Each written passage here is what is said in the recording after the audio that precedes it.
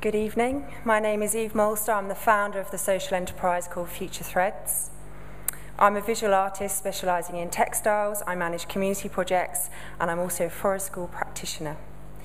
Future Threads aims to teach people of all ages and from all walks of life about where fibres come from and how they're made into textiles. This project is a positive response to a crisis in ethics and the environment.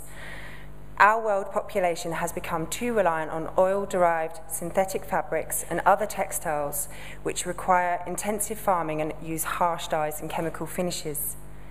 Synthetics don't degrade, and they shed microplastics with every wash, killing sea life on a huge scale. Part of the issue is that we don't witness any of these problems. They happen somewhere else. So ultimately, Future Threads aims to inspire people to become greener consumers. The aim is also to encourage more people to train in textile production, so we tackle these issues from a place of local resilience. Our work unfolds in two ways: as outdoor learning opportunities in a forest school type of setting and on a farm, and as indoor classes and workshops. Participants learn on many levels because we offer the information through different mediums, from storytelling to science, maths to horticulture and art. One parent told me that after a Future Threads workshop, their 8-year-old son had recounted the many ways you can use nettle to make tea, to make plant food, and even to make thread, and how you can pick them without getting stung. The parents were fascinated, and in that moment I could really see the true power of inspiring children.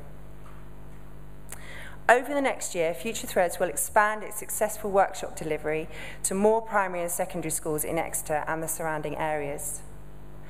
Also on the land, I've been working with a small group of volunteers, taking them through a process which I'm developing called Seed to Stitch, working as a team from spring through to autumn, planting, caring for, harvesting and retting fibre plants. This year we've grown flax and cotton. The volunteers learnt new skills such as felt making, paper making, making cordage, and simple looms. This work was made possible through the Vodafone World of Difference Award and working with a land-based arts charity, Organic Arts.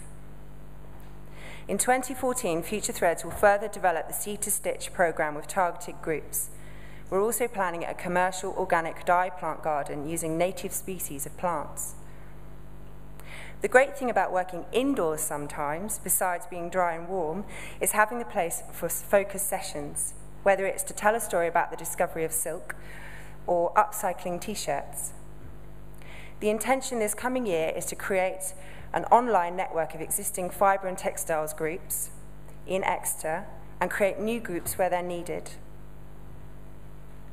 It would be wonderful to connect with people who would like to join us on this creative journey. People who have particular skill sets like fibre experts, scientists, education specialists and advisors, textile engineers and horticulturalists. And even though Future Threads will have commercial strands to its work, we will need investors and funders to acquire land and equipment. I would like to finish with a quote by Anna Lappe that has inspired my work recently. Every time you spend money, you make a vote for the kind of world that you want. Thank you.